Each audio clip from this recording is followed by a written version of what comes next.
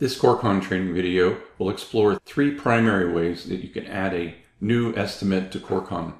To begin, we'll go up to the Leads module and select a project. Under the module landing pages and under Estimating department, we'll select Estimates and RFP packages.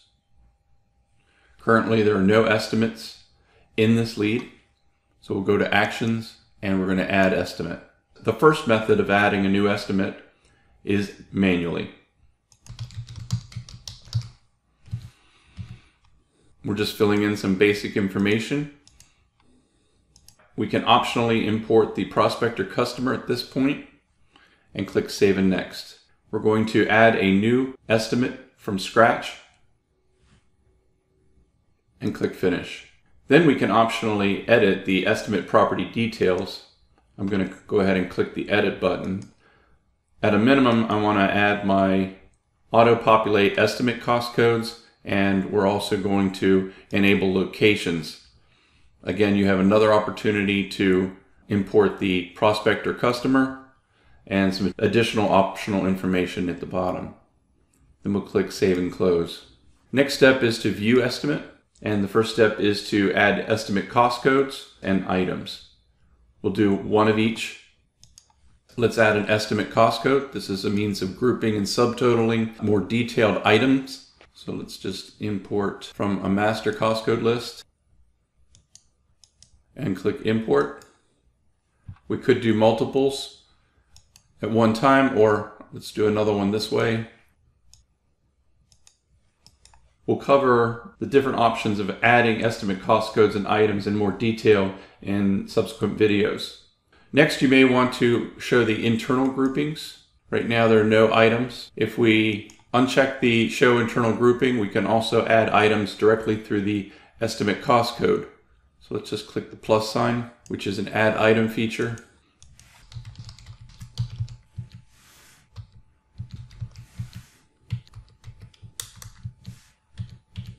And click Add and Close. Now we see the internal grouping from the master cost code list. We see the estimate cost code and our first estimate item. At this point, we're entering it at cost only. We'll add the global markups later. Another way to add a new estimate, go back to Estimating, is to add by importing from a Microsoft Excel import template. There's a variety of templates already prepared as examples. If you go to the Help articles, go to Getting Started, and under Corecon Import Options and down to Estimates, you'll see a variety of examples or samples. The column headings, which are also the database fields that are available for import, are shown near the bottom. The one that I'm using in this example is very similar to the Construction Industry Standard Code CSI 2016 one tier, although the one I'm using has 2 tiers, divisions and majors. Back to Corecon V8. I've already created the import template in Excel format. You can see the internal groupings, division and major. You see the estimate cost codes, column E and F. The cost code quantity and cost code unit of measure for most of you will be 1 and lump sum. These are not the takeoff quantities. The sequential order number is in column I in this case. The code is a line item code or item number that ties to your estimating cost database. These are optional. The next is the item description. This is the takeoff line item, the unit of measure, and this is the takeoff quantity. There's also an option to add allowances or tag line items to be allowances. And then costs are broken down with conversion factors, units of measures, and cost rates. You can also opt to include a sell rate by cost resource as well. They're shown here in green. Once everything's ready, click File, Save, and Close. Then we go to Actions, and we're going to add estimate.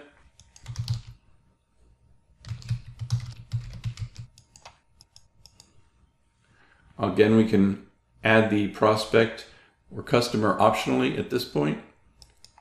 Click Save and Next. We're going to import from Microsoft Excel. and choose File. Click Open. You can see all 40 lines of information have been imported.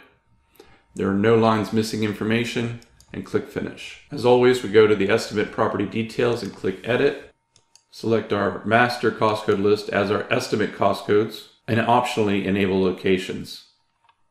Then click Save and Close, and click View Estimate. That method imported the estimate cost codes. If we select the Show Internal Groupings, we can see estimate cost codes as well as the master cost codes or groupings. If we go to Items, we can see the estimate cost codes are showing, and the items under each, they're grouped and they're also subtotaled. The third way to add a new estimate is by copying from another estimate. Let's go back to estimating. We'll go to Actions and Add Estimate. Again, optionally import a prospect or customer. Click Save and Next. And this time we're going to copy from another estimate. Copying from another estimate means that we can import from a different lead or different project or the same lead or project that we're working in currently. We're going to select an estimate from a different project. We're currently working in lead 8. We're going to copy an estimate from lead 4. We have the option to include the items, the quantities, markups, RFP packages, copy vendors, as well as their results from their RFPs, if any, and click Finish.